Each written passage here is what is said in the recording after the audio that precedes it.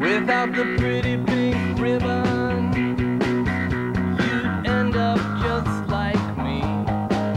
Without the pretty pink ribbon, you'd float down to the sea. Today is a very special day on the G-Spot because we are on location and we are shooting a nice, tasty interview at Shan's studio. And this is the legendary artist Shan. Hi. For the people that don't know you, because I'm very blessed to have known you through the art community, what are you about? And what is your art about? Well, I'm a full-time artist. My artwork is about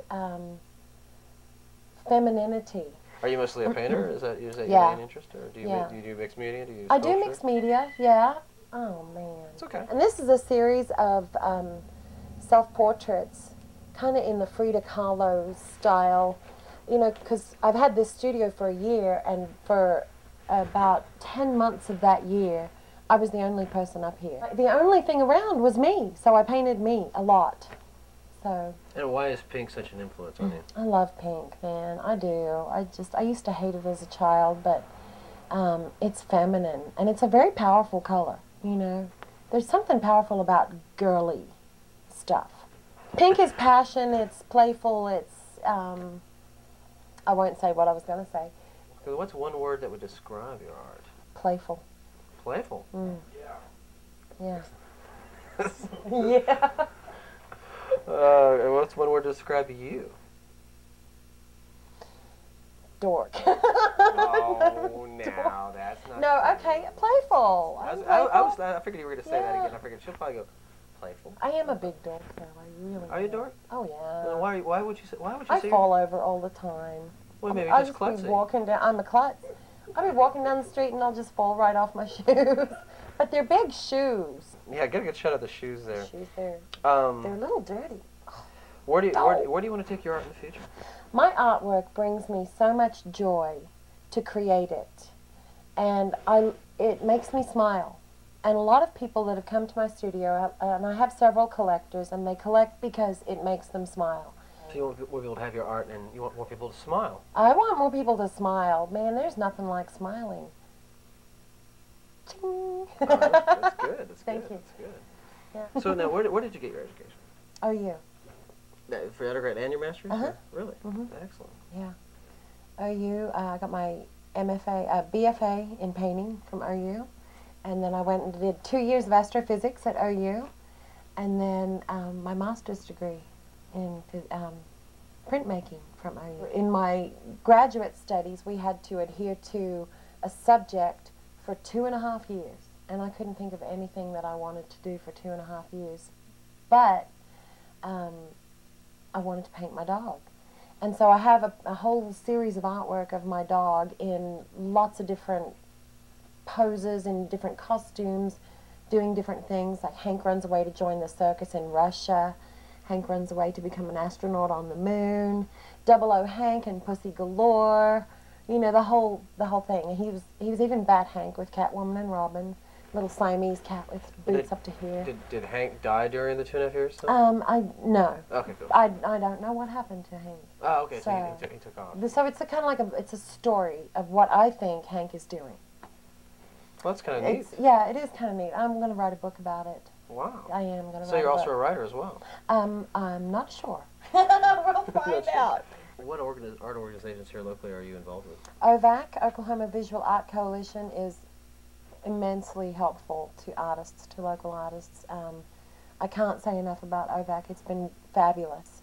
If you want to be serious about your career and you want to be an artist, you've got to promote yourself. It's just like any other business, you know. And besides this way, obviously, here on the Yeah. G-Spot, what other ways have you promoted yourself recently? Recently, Loud Magazine did an issue with me on the cover. Ta-da! They did a cover story. They've also done a short inside story where I was Yes, we're going to get to that. painting my car. And I also do a lot of charity work. I do the 12 by 12, which benefits OVAC. And I must say, you looked rather lovely that night. Thank and you. You can play That's my favorite outfit. And you can play one hell of a triangle. Yeah, thank you, thank you. I was the triangle girl that night, the announcer. That was fun. Well, I think what we're going to do is have you kind of show us around your studio a little bit Right in on. your gallery, and we'll just kind of go from there. Excellent. And thank you for letting us spend some quality time You're with welcome. Dijon, Thank you. legendary Oklahoma badass artist here in Oklahoma. Get closer with the hands. The hands. All right, let's have lunch. All right. See, I don't do things unless they're fun, so. Well, you like making people smile. Yeah. Yes, I do. While she's there, let's just focus on this for a And the minute. tattoo. Oh God, I thank you so much. This is badass art. Isn't that cool? That's very cool. And the belly ring. Oh yes. We love the belly button ring here. It's a butterfly. Oh God. Yes. Oh, That's disturbing. The dog bowl's classic, though. Chew the slippers. Bury the bones. Howl at the moon. Chase the cat. And then inside it says, puppy love. Dogs can't read this, but they love their food.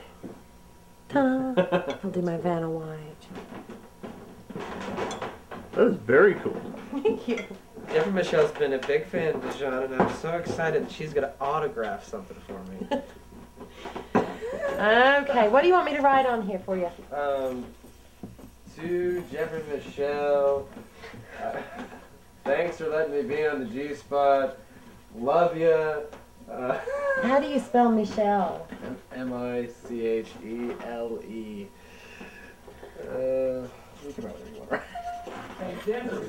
Thanks for...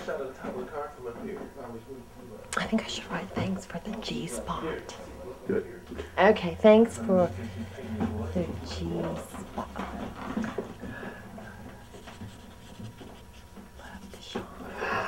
Thank you, Dijon. You're welcome. I'm all in the middle of the poem. It's all caught up in the fluff. That's all about the fun. And we'll frame this. Right on. We'll frame this on the G-Spot.